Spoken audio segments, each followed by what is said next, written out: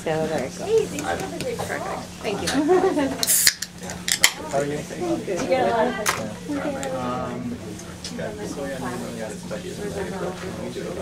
I had a question. Oh, you did one at a time. There were a lot of people. They're gonna. I think it was really fascinating. Yeah. Concept to really apply It's not the one that holds my bike.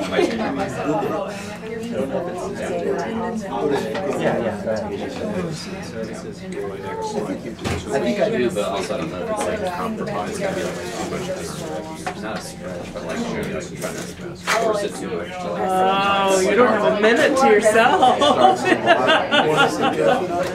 How's Kate you doing? They are a onesie. It's terrible because they've got on one. I think this is the criticism. Just like go back. I don't know. So I'm like, You literally won't be able to sleep. I wake up at like 5 in the morning. And then, beautiful thing about sometimes they'll be showing the scoreboard of a game that I Right. I guess somebody tried to watch it. And it's something Over the summer, about well, I'm done. being human, I guess. The small friends. Right. It's the thing you're not supposed to look at. Yeah. And then I see it. So he was very receptive. I end up whooping. Yeah? But then you watch the game anyway. That's why. Yeah. And sometimes I'll see like a halftime score and I go, okay, I'm gonna fast forward to the half. So he's doing it. Gotcha. So it saves you a little time. Yeah. Yeah, that's spring break sort of at the worst possible time for It you. really is. I know. Yeah, all you're gonna do is watch wrestling. It'll be good games. That's all we do. Well, this game It's a while. Yeah, and just like for all intents and I made purposes, teenagers usually feel pressure. It's a long hike. Yeah. It's like going NBA really is. How are you? You know, Good to see you. Of course, it's one of those days where every student wants to talk to you. It's like, Right, yeah. So it's like a video game. Yeah. Where's the Usually we see on Wednesdays. Oh, yeah. Oh, instead of it is Wednesday. But you know. Well, are you, is there any I'm here all day, all week. It's pretty much. Wednesday's my my longest day. The longest assignment. All right, well, I think we'll get started. Thank you all for coming out to our penultimate event in the speaker series this semester. I wanted to bring to your attention our last event, which is the Honey Haber Memorial Lecture. That will be Thursday, April 26th, 3:30 to 5 p.m. And it will be in the Spring Hill Suites. So there's a salon there for talks. Our speaker in the Honey Haber Memorial Lecture is Fred Evans, who is Professor of Philosophy at Duquesne University, and his talk is titled Public Artworks in Urban Spaces, a Paradoxical Criterion for Their Evaluation. And I'll just pass around this flyer so that people can put that on their calendars. But today we are very fortunate to have our newest faculty member as speaker, Dr. Boram Jeong. She completed her PhD in 2017, a joint program of Duquesne and the Université de Paris. It's a newly minted PhD here in our department. And today's talk is The People Yet to Come, People of Color Reconsidered. It will be forthcoming in a volume titled Race as Phenomena Between Phenomenology and Philosophy of Race, which is coming out from Roman and Littlefield. So please join me in welcoming Boram Jeong. Thank you, Rob, and thank you, Sarah, also for organizing lecture series. I would like to also thank Glenn for running this organization, Indigenous Studies Reading Group, which has been a great inspiration for this paper as well, and for other things. So this is a working paper, so I would welcome any comments, especially the title. I haven't decided on the title, so and I would love to get your feedback on the various ideas that I try to map on here in the paper. So I would like to begin with this poem written by an unknown author. Some say that it's written by a child somewhere in Africa. I read this poem when I was in Korea in 2006, and this was something that really made me think about the term people of color and also the term colored. When I born, I black. When I grow up, I black. When I go in sun, I black.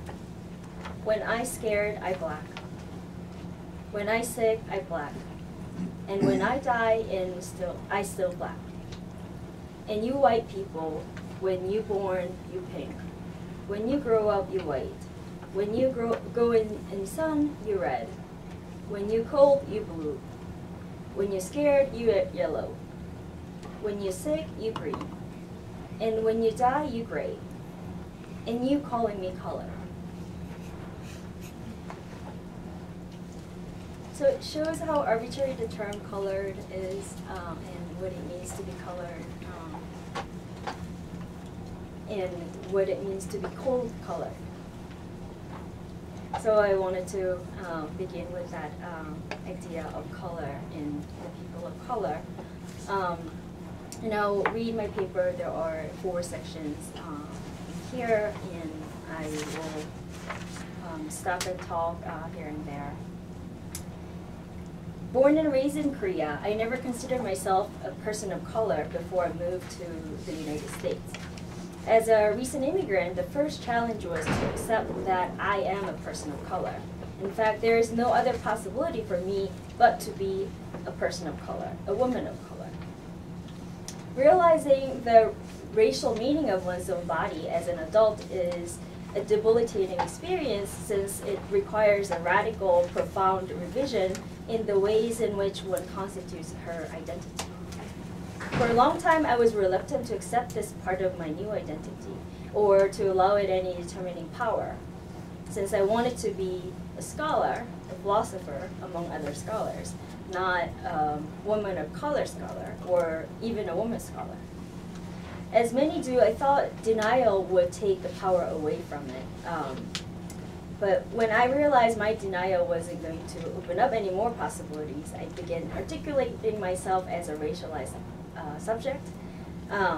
But as I was about to do that, I faced another challenge. I was told that Asians or Asian Americans are not really people of color. I'll go back to this point later in the paper. Naturally, questions occurred. Who are the people or peoples when we say people of color? What does it mean to identify oneself as a person of color in the United States? If the line between colored and non-colored is arbitrarily drawn by the whites as the above poem points out, is it any problematic to adopt a term to describe racialized people? In the United States, various terms have been used to designate those who are not white. Colored people, people of color, members of minority, racial and ethnic minorities, etc. The term people of color originated from the French phrase gens de couleur libre, which indicated meaning people of free people of color, which indicated free people of mixed race in French West Indian colonies. The term free people of color was used to describe non-white people's experience after the abolition of slavery. Along with the more derogatory terms such as Negroes or colored, the term free people of color was initially used to designate black people in the United States. Then it evolved to be a more general, neutral term that embraces various forms of racialization process. As Vidal Ortiz points out, one of the developments of the term people of color is precisely its flexibility in accommodating various groups similarly disadvantaged, even if their disadvantages are based on different variables. This flexibility of the term, however, comes with certain limitations. As its strength lies in the unity of the people as a general category, it highlights the supposed commonality among the people, the shared experience of systemic racism, rather than the specificities of racialization experienced by different peoples of color. So Manning Marable writes, quote, many advocates of diversity and the study of racialized ethnicities tend to homogenize groups into the broad political construct known as people of color. The concept people of color has tremendous utility in bringing people toward a comparative historical awareness about the commonalities of oppression and resistance that racialized ethnic groups have experienced.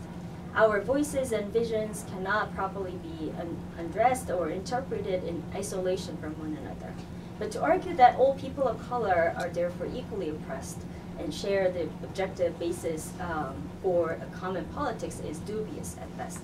End of quote. As Marable notes, questions have been raised regarding the problem of homogenization that the notion suggests. Lumping all non-white peoples together risks neglecting historical specificities that form the ground of various forms of racism and prioritizing the experience of certain racial group to others. For example, Linda Martin-Alcoff shows how the black-white binary in racial discourse fails to recognize the differential racialization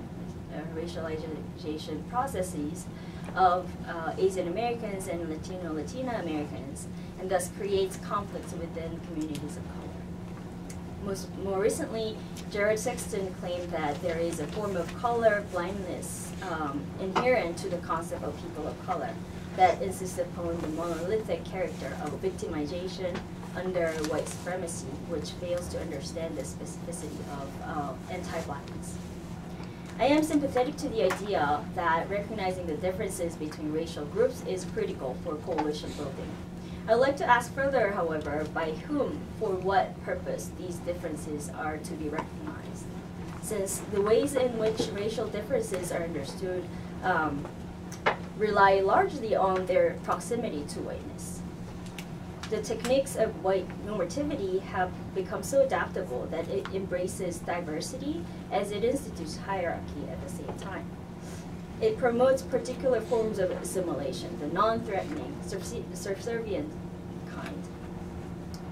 When racial differences are understood in terms of their proximity to whiteness, that is, when peoples of color are hierarchized according to the degree to which one is regarded as colored or to the degree to which one is white identified, the notion of people of color would remain reactionary.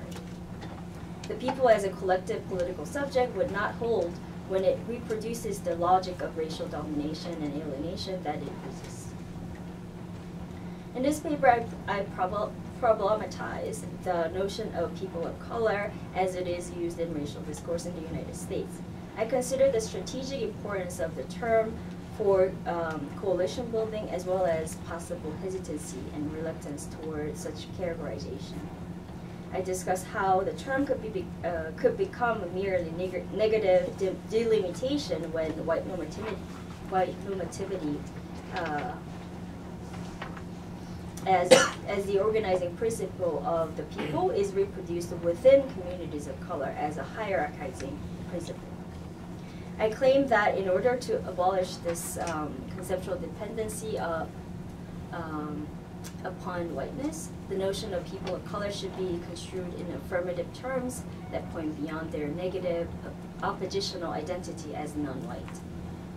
So it is my contention that the notion is best understood through its implied absence of belongingness, absence of self-determination. Thus I explore the idea of belonging as a temporal experience and show in which sense people of color do not belong in the present, using Frantz Fanon's description of racialization process as arriving too late in the world. Then I turn to Deleuze's concept of a people to come to articulate what this absence of people entails. And I conclude by arguing that the notion of people of color, understood as a people to come, is an assertion of the right to belong and a call for a new form of subjectivity. We could kind of end there, but that's the outline of the paper. So the first section is the notion of people of color.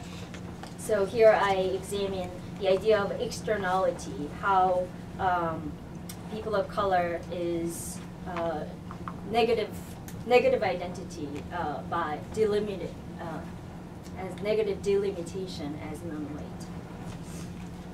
So for Jean-Jacques Rousseau, the notion of people as popular sovereignty is based on the idea that the authority of a state comes from the consent of the people. The legitimacy of sovereignty is derived from the immanence of power distribution. Quote, thus before examining the act whereby a people chooses a king, it would be well to examine the act whereby a people is a people. Since this act is necessarily prior to the other, it is the true foundation of society. End quote. In Rousseau, a people constitute themselves as a sovereign through the immanent rearrangement of forces rather than giving the power to someone external to them. The people only contracts with itself. But there is a fundamental tension inherent to the constitution of people as a collective subject. The recipient of the contract does not pre-exist as a second party of the contract, but is resulted as a product of the act. That is, a people becomes a people by the very act that it is a people. This means that there exists no immanent characteristics that make the people as one indivisible whole prior to its construction. As Kevin Olson writes, the power of the people is imagined as a normative construction, as having an inherent value, natural rectitude, or obligatory force. Attempts to settle the meaning and composition of the people are also attempts to attach normative connotations to them. The supposed unity of the people is what gives the people power, which is also what gives the term people of color strategic utility. When we consider actual groups of people as a political construct, they are often defined negatively. A people is organized against what it is not, whether it is a state, class, or a race. What makes a people people lies external to them. Oftentimes what it resists is what binds the people together. As Chiari argues, it is when an exterior to the people, potentially hostile to the people, becomes apparent that the constitution of a people is mobilized. In this sense, externality is the condition for possible emergence of the unity of the entity of people. The idea of people in people of color can also be examined in this way. It is by negative delimitation as non-whites that people of color become the people. There is nothing intrinsic to the people that bring them together. The category makes sense only in reference to whiteness. Moreover, not only what mobilizes the people, but also determination of the people itself, the color, as I mentioned earlier, is external to the people. That is, those who are never in contact with whiteness, hypothetically, would neither identify themselves as a person of color nor constitute themselves as a people. What is the significance of this externality? First, in relation to the white, the externality seems to introduce an oppositional structure that identifies whiteness as the organizing principle for people of color. In fact, the category people of color only marks the limit of racial privilege drawn by whites themselves. It makes whiteness visible to those who own it. It makes evident the fact that racialization of the people is a product of white domination as well as a necessary element in producing white subjectivity. The organization of people of color does not aim to establish the oppositional structure, but to dismantle it so that racial difference would be understood as constitutive of any subjectivity. Second, for people of color themselves, the externality concerns a question of racial identity. The notion person of color as an imposed identity or a negative delineation does not provide an affirmative formulation of identity beyond the acknowledgement of racial hierarchy. Identifying oneself as a person of color is a positioning of subjectivity in relation to the white, necessitated by white normativity, but not a submission to racial ascriptions as external determinations. However, not being able to define oneself on their own term and constantly having to situate oneself in relation to the white could make them vulnerable to pressure to assimilate. Lastly, and relatedly, the externality of racial determinations and its implied lack of affirmative identity can result in inter-ethnic tensions between different peoples of color. As mentioned earlier, when white normativity as the external uniting principle of the people is internalized, people of color conceive themselves and each other according to their proximity to white. The people as a collective subjectivity cannot be held once the relation among the peoples can only reproduces the racial hierarchy they try to resist. The aim of racial struggle is not to obtain the power of dominance, but to reclaim the right to self-determination. In this regard, the process of Asian and Asian American racialization is worth noting. It is said that Asian Americans and immigrants from Asia have become basically white, and that they are a model minority well assimilated to the white culture. In her article on the invisibility problem of Asian Americans, Yoko Arisaka discusses how assimilation requires a rejection of their own identity, not only as Asian, but also as a person of color. Thus, successfully assimilated Asians are invisible as a group, both in the dominant culture and in the racial minority culture. In fact, from their point of view, becoming invisible is not a problem, but a sign of success. Arisaka continues to point out that the rejection of racial identity could contribute to the interracial tensions within communities of color. According to Arisaka, quote, "It is not unusual to see such assimilated Asians developing racism against blacks and Hispanics, adopting exactly the racism prevalent in white middle-class culture. The irony, of course, is that they are often targets of such racism themselves, yet they continue to think of themselves as being lucky that they are still more white than the other groups." What Arisaka calls the assimilationist ideology of white identification is a particular expression of the external determinations as internalized. Assimilation is often considered as a process of de-racialization, since white normativity presents itself in non-racial terms. But assimilation is ultimately white identification, and the attempt to conform, assimilate, de-racialize takes the effacement of one's non-white self.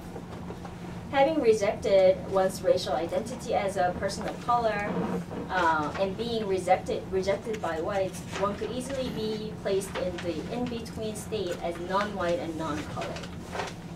the assimilationist ideology perpetuates itself through this identity crisis that makes non-white subjects more precarious and thus more susceptible to internalizing racial identifications ascribed by the white, such as model minority myth. On the collective level, the assimilationist ideology is sustained by a hierarchy between peoples of color that reinforces the normalization of whiteness. In short, what is most alarming about the externality in the constitution of people of color as collective subjectivity is that it lacks self-determination and affirmative identity. Given its oppositional nature, the strength of the notion people of color lies in its critical power rather than a creative one. The people, lacking the power to self-determination, calls for a new form of subjectivity. So the following questions arise. How can the people of color organize themselves without reproducing the oppressive logic of white supremacy within communities of color themselves? How do we understand racial differences without hierarchizing them in relation to the white? How can a person of color position herself without submitting either to the inferior submissive position ascribed to them or to assimilationist ideology? In order to avoid the confusions and problems arising from the negative and potentially reactive nature of the term, while preserving its power to form coalition, I propose that we conceive the notion of people of color in affirmative terms that point beyond their opposition, thus in subordination to the white. I realize the great importance of the concepts that describe the subordinate position ascribed to non-white racial groups, such as discrimination or oppression. However, I believe it would be appropriate to reconceptualize these ideas in terms of white supremacy or white privilege, which locate the origin of the problem more accurately and more explicitly. I claim that the notion of people in people of color is best understood in its implied absence, the absence of self-determination and that of belongingness. In what follows, I articulate the idea of absence as a way in which people of color situate themselves, or fail to do so, in the world. I draw on Fanon's description of arriving too late in the world and show how the temporal structure of racialization renders people of color absent in the present. So next section is on the absence, and in Fanon, and this is where it gets more philosophical. So Fanon's phenomenological analysis of the formation of the racialized subject begins with the troubled relation between one's black body and the world. In the white world, the man of color encounters difficulties in development of his bodily schema. There was a quote. Bodily schema concerns structuring of the self as a body in the spatial and temporal world. When confronted with the collective white gaze expressed as the white boy's outcry, "Look, a Negro," Fanon discovers the meanings attached to his black body beyond its corporeality. His temporal account of racialization process is, despite its brevity, extremely illuminating. And this is the quote number 2 on the handout.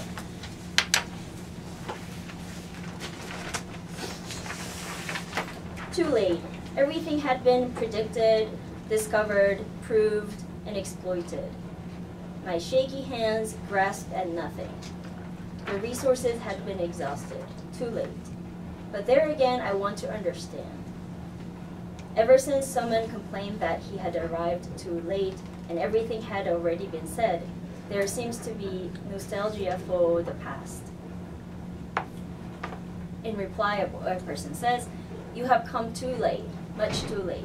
There will always be a world, a white world, between you and us." That impossibility on either side to obliterate the past once and for all. Understandably, Fanon does not elaborate much here, but the sense of belatedness in his arrival in the world seems to express a painful recognition of certain impossibility.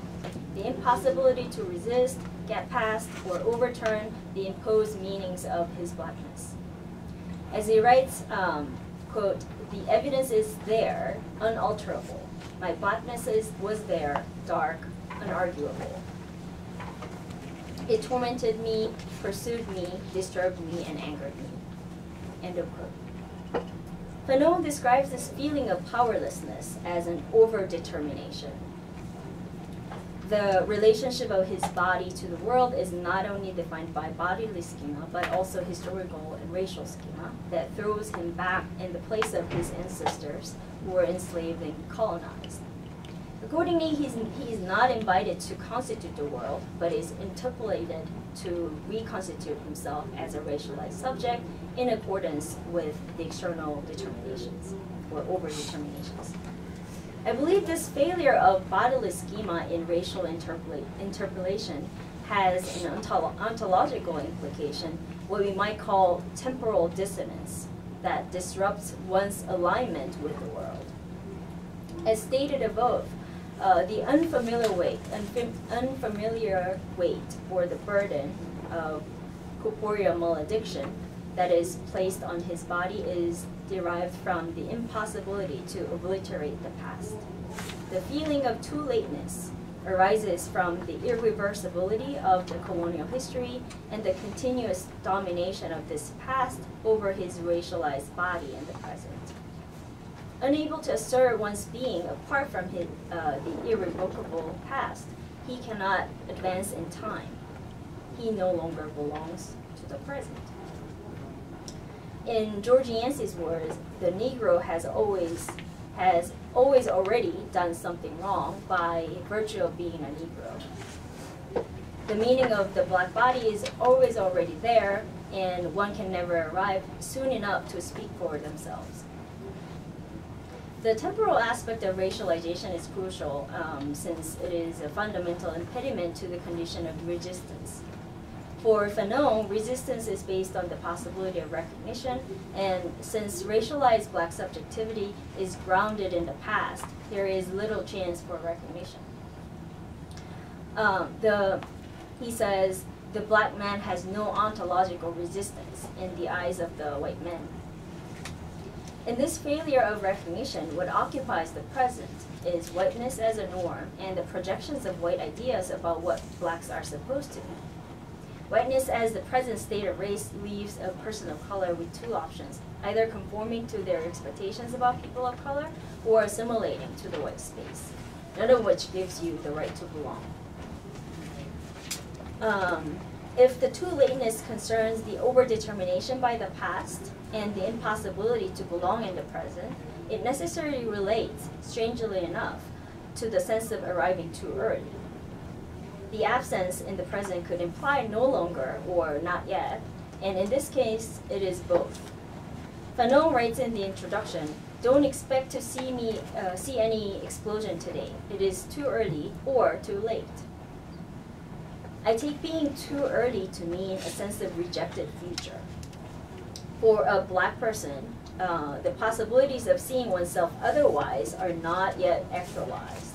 There is no alternative future in the horizon. According to Fanon, the only possible future is to be or become white.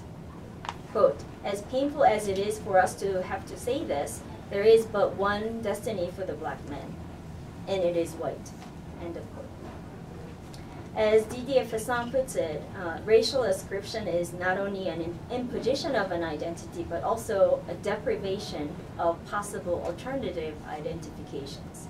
Since the condition of recognition in the present lies in whiteness, the projected future does not promise any other possibilities.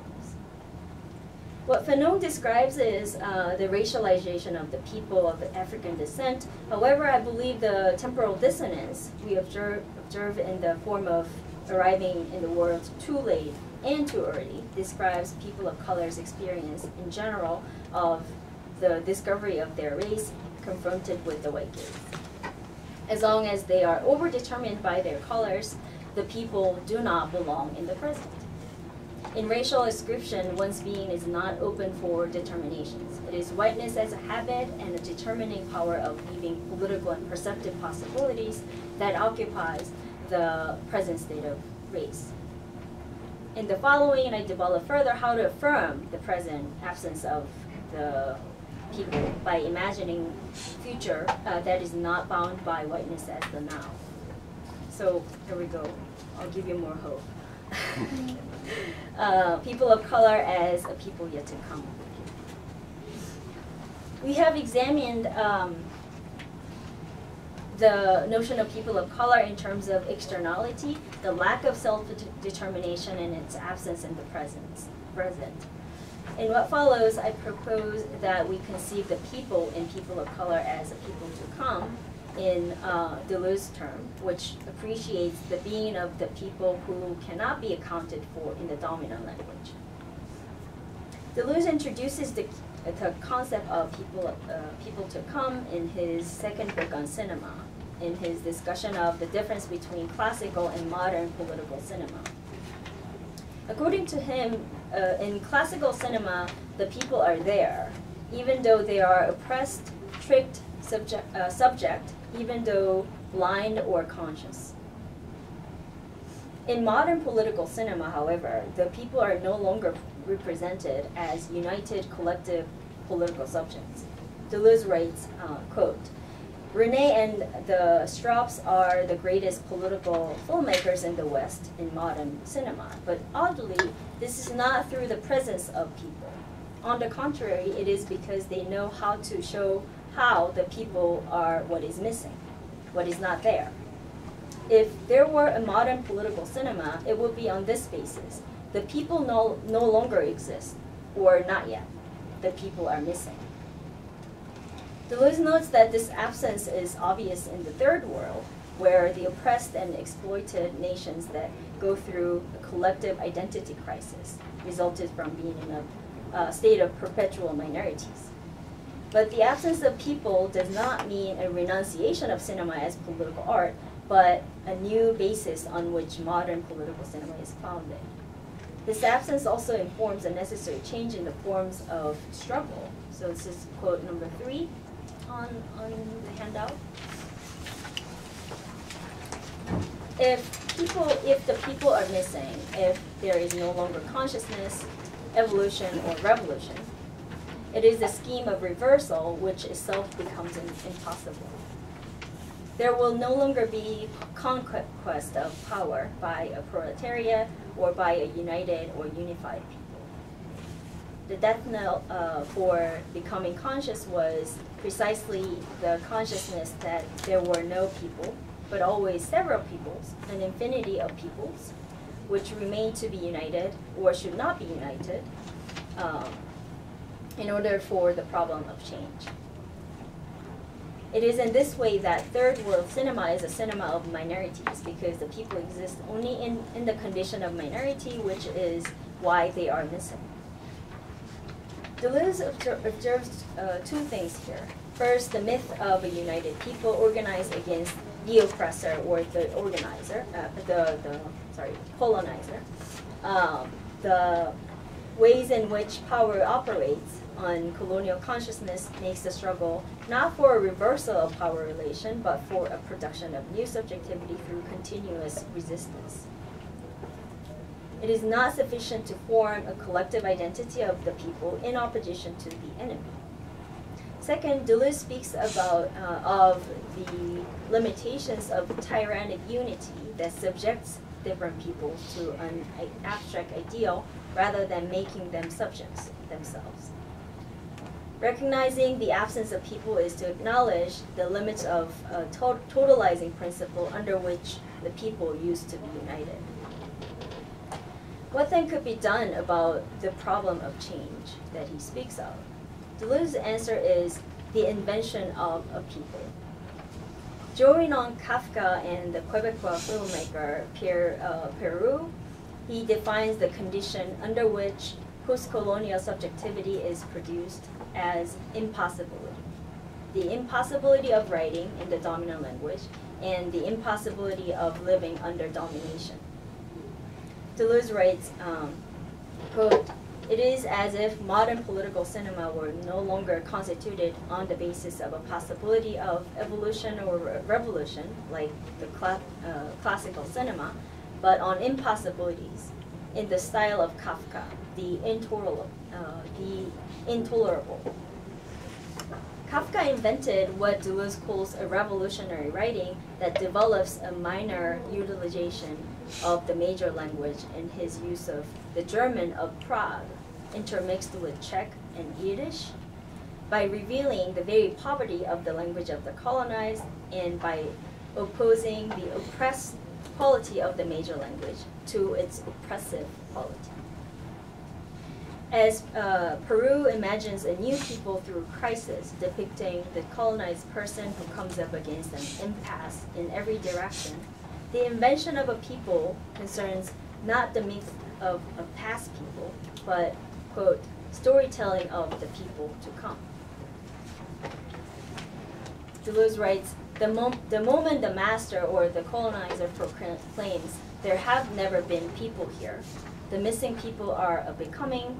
They invent themselves in shanty towns, camps, or in ghettos in new conditions of struggle. The strength of Deleuze's concept of people to come lies in the affirmation of absence and impossibility that define the condition of the people more accurately. If Fanon emphasized the failure of recognition in the production of racialized subjects, Deleuze is more interested in demonstrating how to express the very impossibility of living under domination without being subjected to the dominant logic and language. Here, the condition of resistance does not lie in the recognition from or the assimilation with the oppressor, but in inventing a people that is not yet in the present. Concluding section. People of color reconsidered.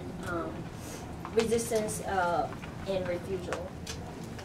Deleuze's conceptualization of colonial subjectivity as a people to come provides insights into the formation of racialized subjects. It reveals the temporal structure of absence in terms of not yet or to come, and it acknowledges crisis as a condition for the new forms of struggle. What is shared across different peoples of color is the absence, the lack of the right to belong in the present. Understood in terms of absence, the notion of people of color is a name for numerous peoples that are unnameable in the dominant language of the present that is centered on white normativity. The struggle of people of color is that of asserting their right to fully belong in the present rather than making a space in the white space. Defined in this way, the notion of people of color would resist racial ascription and refuse white identification. Perhaps a distinction between two concepts of people would be helpful. The people of color, as opposed to a people, could remain reactionary, defined in opposition to and understood in proximity to whiteness, in reproducing the logic of white domination within their own community. People of color understood as a people to yet to come, concerns an invention of new forms of subjectivity based on self-determination of the peoples themselves. It reframes the question of racialization as a productive condition of any process of subjective formation rather than the one that concerns only non-white people. These two concepts of people are related to two kinds of refusal. Understanding the notion of people of color as people to come takes a conscious refusal of the present racial identification. It puts one in identity crisis as well as a battle with oneself. It rejects a hasty integration or recognition through white identified assimilation. It embraces the past, but it rejects its projection onto the present. It is crucial to distinguish this form of refusal from a denial, a repudiation of racial identity or deracialization as a form of reluctance to the negative implications of the people of color. the attempt to de-racialize combines well with the assimilationist ideology. Assimilation as a search for recognition on the white terms is a strategy to feel belong to the present that is condemned to fail. This form of refusal leads to a deeper subordination as well as a perpetuation of racist ideology. There is no doubt that the notion people of color is necessary for building coalitions among communities of color to resist white supremacy. However, the terms should be adopted with critical awareness given the externality of its organizing principle. And speaking through their absence, a people of color invents itself in the now as a people to come by refusing both the colonial past that they are identified with and the white future ascribed to the existing people of color. As Martino and Risque write, the freedom realized through refusal is the freedom to imagine and create an elsewhere in the here, a present future beyond the imaginative and territorial bounds of colonialism. Thank you.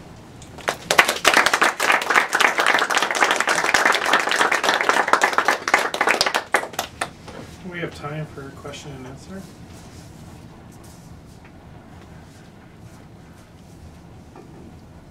Thanks for this paper, Boram. It was really interesting. And I wondered, I'm still trying to kind of take in what you're saying, and so one thing I'm a little bit stuck on, you brought up Jared Sexton's work towards the beginning, and I'm just wondering if you thought through some of the implications of like an Afro-pessimist view, that kind of like ontological view of the like negation of blackness in relationship to the idea of a people to come, or sort of the ontological project that you're talking about. I just wondered if you've kind of struggled with that aspect of his work, or how that might impact what you're saying about the sort of like absent presence. Right, I think there's a relation, although I'm new to this point of view, Afro-pessimism in Sexton's work. This article was the only one that I read, The People of Colorblindness. But Okay. But I think in terms of refusal, right, and instead of looking for recognition, but sort of cutting the tie at all, right, and when understanding one's racialized body in reference to whiteness, and cutting that tie at all, that sort of pessimism, I think, is related to what I'm trying to articulate here.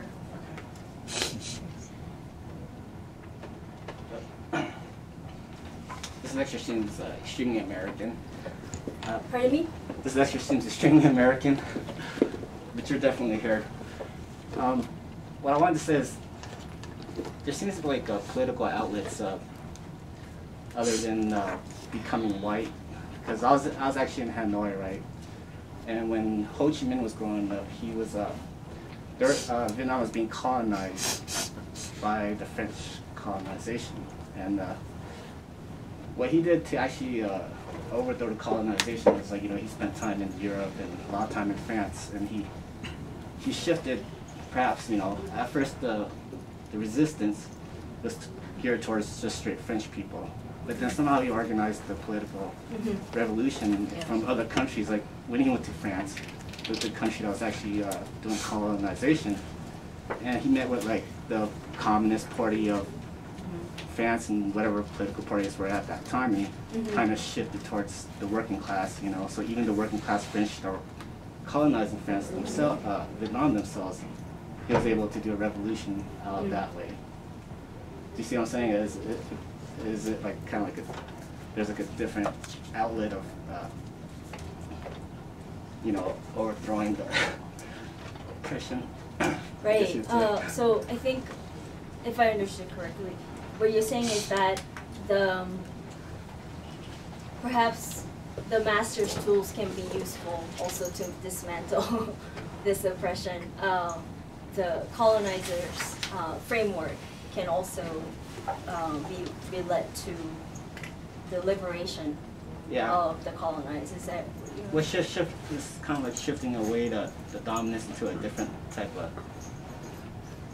I wouldn't say like a different type of dominance, but it's just from like internally working with the French political sphere in France. You know, with the working class. You know, like what is the working class in France doing? Why are we supporting the colonization of Vietnam? You know, and Ho Chi Minh was the first communist in Vietnam. You know, so.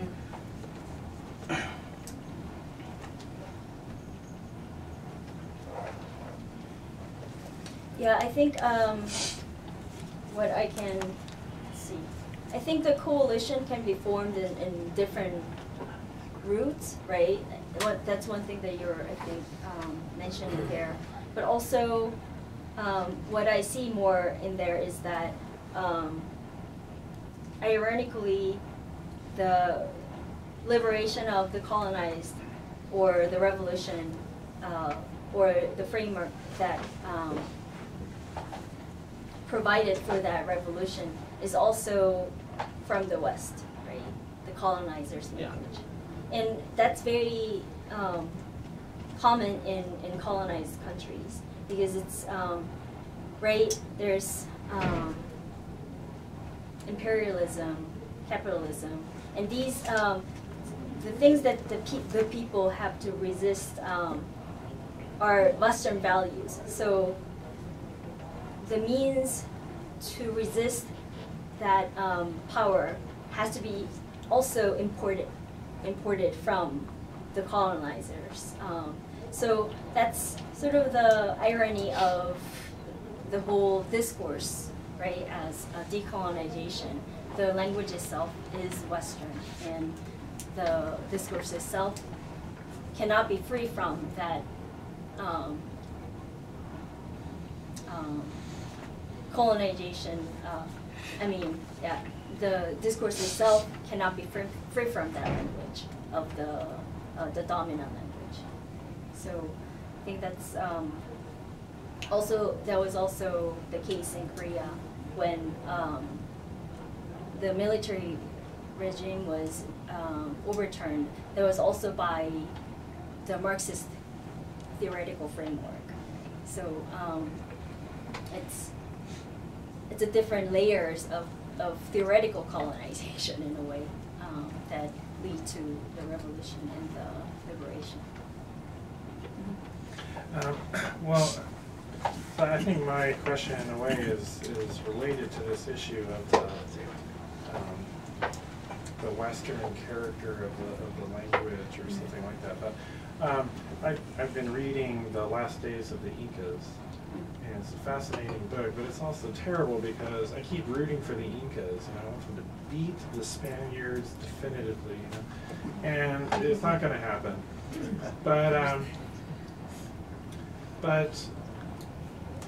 But this the way that it's been framed in your paper in terms of reclaiming the power of self-determination, I was thinking about that in relation to what I've been reading in this horrible tale of conquest and colonization. It seems to me that language would be unintelligible. The whole Inca universe is coming apart. So it's not a problem of denied power of self-determination. It's the whole realm of meaningfulness is coming to an end. So I'm wondering if there's a way to articulate the problem of white normativity or racialization, not in such a way that we're not relying upon something like subjectivity in the sense of the power of self-determination, but it could be understood in some other way. And I don't know what that other way would be, but it would be a different framing of what ultimately is at stake. I don't know if this is making clear the issue.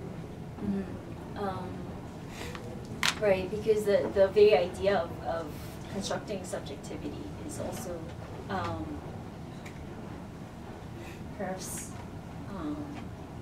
perhaps the Western, right, language, and it already sets the subjectivity in opposition, sets itself up against whatever is not, right? Right. So I think that's a great point to think about. I think one of the reasons why Deleuze turns to aesthetics is related to this, because it's depicting fragmented subjectivity, if we can still call it, or the very lack of it, is especially when it lacks the language, and when Deleuze looks for this possibility of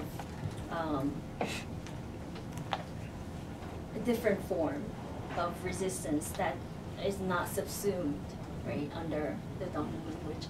I think he turns to the aesthetic sort of possibilities, like Kafka's writing or Pierre Perou's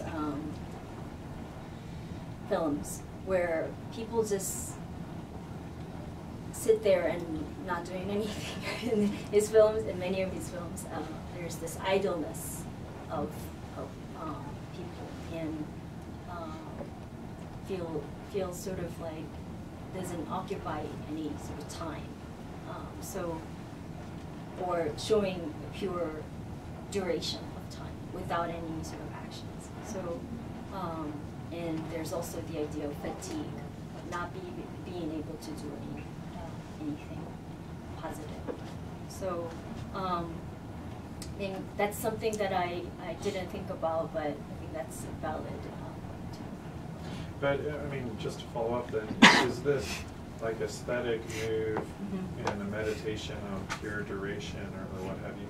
Is this is it for the sake of opening up some alternative discourse or way of articulating resistance? I don't know if I would call it discourse, but certainly for the sake of creating different possibilities of resistance, and claim their presence in different ways other than the dominant language of discourse.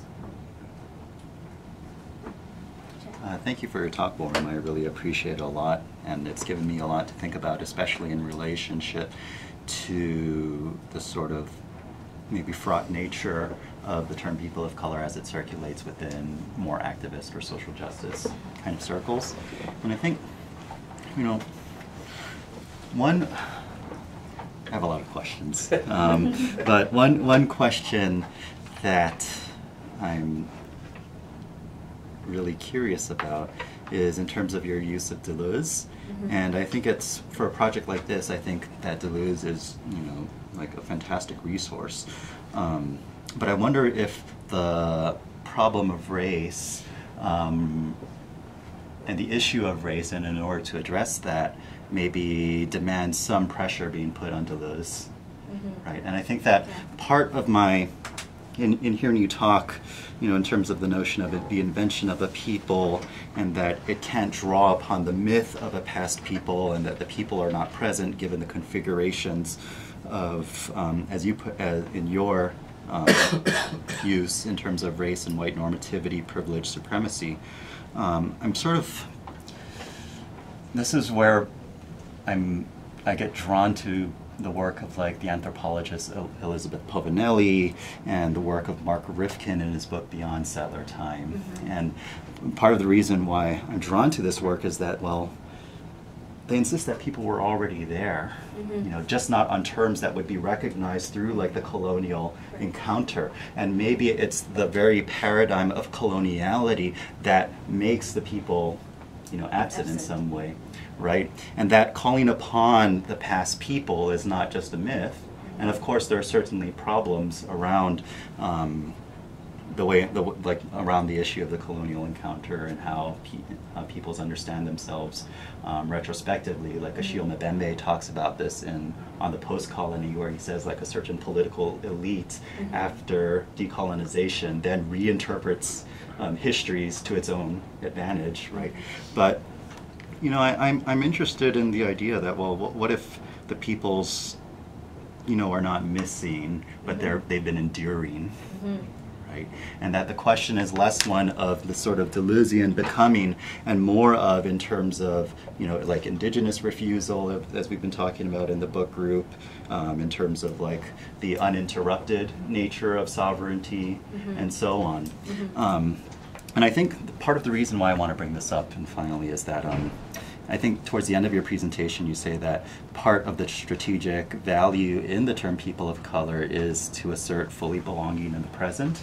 And what I'm interested in are the ways in which, you know, I think there's an opportunity and an opening in your work to put pressure on Deleuze to say, well, what present are we talking about? Because Rifkin, in Beyond Settler Time, he goes through this sort of like Einsteinian, quasi-Deleuzian notion of time where there's not like, where there's not just like modernity and peoples have been excluded, but no, indigenous peoples have just been in a different time, right? And that the idea is not one of becoming, but it's one of continuity, and built into continuity is, you know, some elasticity, some transformation, some internal dissonance and whatnot. That tends to be overlooked through more colonialist paradigms of peoples and time. Right, yeah. That's very sharp. I think I had a ontological sort of assumption that we're talking about one temporality, right? That we are all here, but some people are not actually here and in the present. But your comment about people being already there, right? That's really interesting. And it is very true that the absence that I'm talking about here is an absence from a certain point of view, colonizer's perspective. They are absent, but I think I wanted to frame the question in terms of absence because I wanted to address the actual struggles of the people of color and the people who have to deal with their colonial past, colonial history, and meaning that they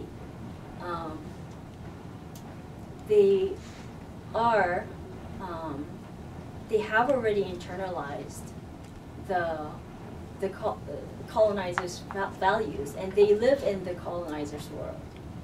And there, I think it's more powerful to emphasize their absence despite their actual presence. And I think this is ultimately the battle with oneself, right? The liberation ultimately is how the colonized fights against this desire to become like the colonizer, or desire to be included in the colonizer's world, or white world, however you put it. So I think that to actually address that struggle that people have to go through, I thought the absence would describe that better. Do you have any? And that's helpful because I think one of the things I appreciated at the beginning of your talk was your sensitivity to, well, for whom and for what should the term people of color be deployed. And I think maybe, you know, based on your clarification, you know, I think that's helpful in terms of situating what you're doing with the critique, because I think, like with Sarah's point, you know, the Afro-pessimists, they argue that, well, racial slavery instituted a fundamental breach in the world, and there's nothing that can be done to recuperate blackness into the world, no matter how radical a change the world undergoes. And I think that, you know, you're doing really important work in terms of pushing away from that angle. But I think that, you know, I'm wondering if, because for them, you know, they too want to get away from, I think, the notion of people of color. They want to emphasize blackness, and by emphasizing blackness, that generates a certain politics, because their idea is that, well, you know, we don't have to worry about the temptation to assimilate because, well, we never can assimilate. There's no possibility of doing so. And so I think you clarifying this issue especially, and I think that this was helpful in maybe bringing it through the rest of the paper might be good as well, like focusing it on Asian Americans and the notion of model minority. I think that is a particularly fruitful avenue for the strategic importance of as POC. an in-between state, like you can assimilate to an extent, Right. And also, you can never be successfully become white. Right. I mean, in some ways, it's like we're both not present, but too present. Right. Yeah. Too present. Yeah. It's invisibility at the same time hypervisibility. To be a person of color. Mike, did you have a It sort of follows up on Chaz, actually. So maybe the answer will just be an elaboration of what you're talking about. But as you are probably not surprised here, my question is on the ontology, especially as a Bergsonian, right? So I hear in your resistance to the current notions of peoples of color, there's probably externalities, right? So, and I heard in your response to the first question, a kind of resistance to this maybe ideally a way of kind of preserving the presence of the past in the present, right? That the kind of the possibilities that unfold, you know, if we consider them as being the possibilities that are contained within the kind of hegemonic languages that we've inherited, that just repeats the hegemony, right? Right. So on the Bergsonian lens, you could say, well, then what we need is the present as that which is not, right? Because the present is always kind of pushing toward this new future. Right. So I'm wondering why it's a people and not a peoples yet to come in that respect. Right. So I think it can be peoples. Deleuze says the infinity of peoples, and there are people who shouldn't be created, invented, right? I think we know some people who shouldn't be really recognized. So I think it's just the emphasis, I think, is on a people rather than the people who never existed before. So, or the people who cannot be captured by the familiar language that we're using. So it's, yeah, I don't think it means that there is only one people to come, but it can be many others. And Bergsonian reference to Bergson you mentioned is important, actually. I didn't talk about it here in the paper, but Deleuze says that the invention of people to come is through memory. So, but memory in the Bergsonian sense, right? The memory of not what has happened before, but memory of how to recreate the past, right? And how to repeat the past in a different manner in the present. So there's that Bergsonian idea. Deleuze also uses the idea of fabulation that Bergson uses. How invention of a people is a storytelling, but it's not a storytelling as a private matter, because for Deleuze, being a minority means three things: creating, using the language in a different way, in a creative way, speaking like a stranger in your own mother tongue, and whatever you say is political. Right? Everything becomes immediately political, and third, everything becomes collective. So these three are what he defines as minority, and so there's that Bergsonian ontology and theory of time that's in play in the background. I think there was. On the very first section, yeah, you were, the idea was that there's this, via white normativity, there's a kind of an establishment of a hierarchy of things that are more or less proximate to white. And of course, the idea is that all of this has also got a negative definition for whiteness. And it's also the case that you were taking a kind of well, particular view from the United States.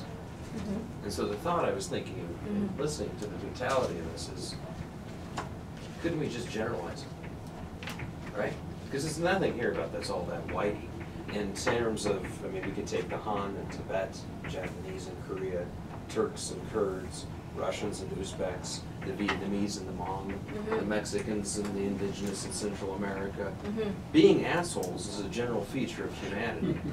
And it seems like this relationship that you're describing is a kind of relationship that we see over and over and over again. If we concentrate on the American experience, then yeah, it's going to come out with a particular story about the notion of white privilege and people of color, but in a way that also seems to diminish the story you're telling, because it becomes parochial.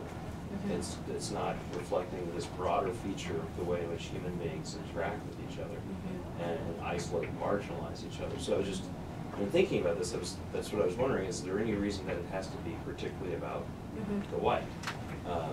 When we think about kind of the relationships of ethnic groups across the world. I said that I limit my discussion to the racial discourse in the United States because there's a particular use of the term people of color in the United States.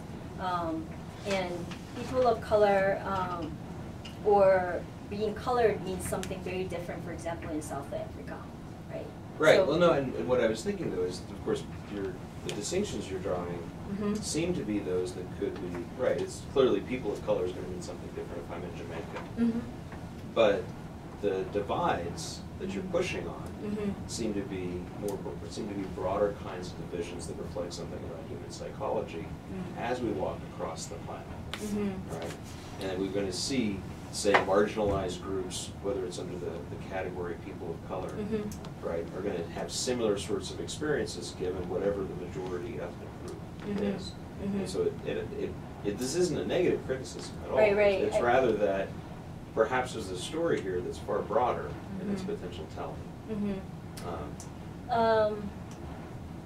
Yeah, I'm a little hesitant though. I appreciate that you see this framework as being powerful enough to expand beyond, but I think I'm a little hesitant still because there's historical specificities of colonization in one country and different in another, and in United States and also in North America, when we talk about people of color, right? Are we talking about also indigenous peoples? Then their connection with the land is different.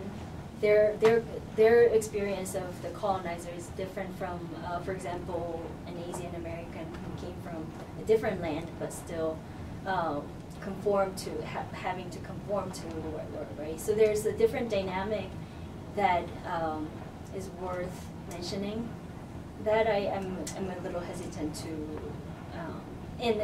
And also when we talk about different racial dynamics in different countries, or majority minority, it's really not a number.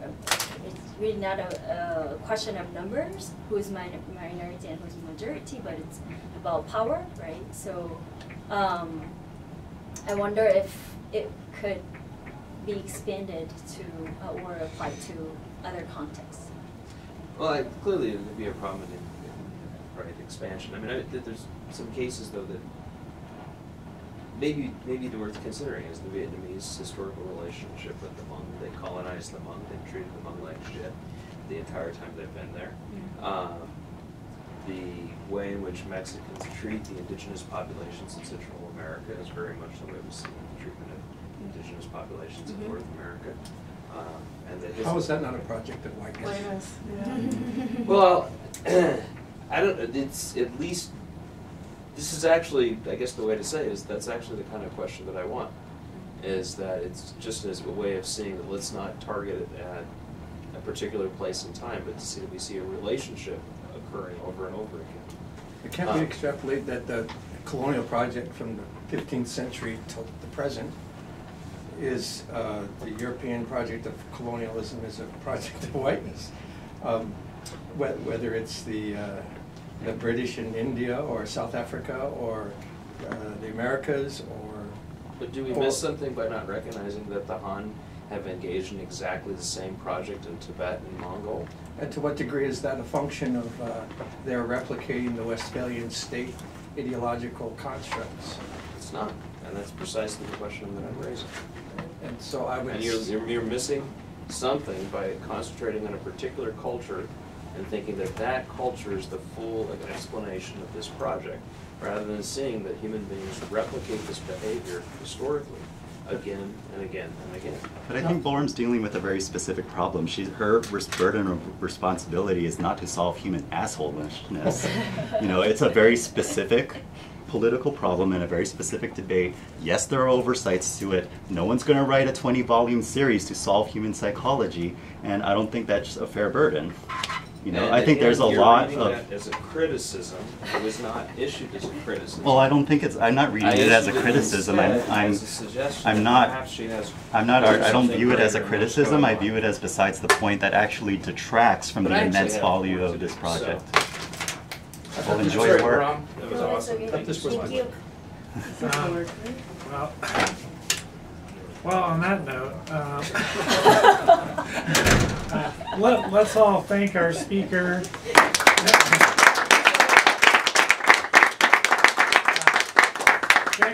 We have lots of refreshments out in the hallway. We welcome you all to stay a little bit and grab something to eat and drink, and we can continue the conversation up there. And if you haven't signed in, please sign in with one of the sign-up sheets. I'm pessimistic about the Inca. I don't think the last battle of that struggle has been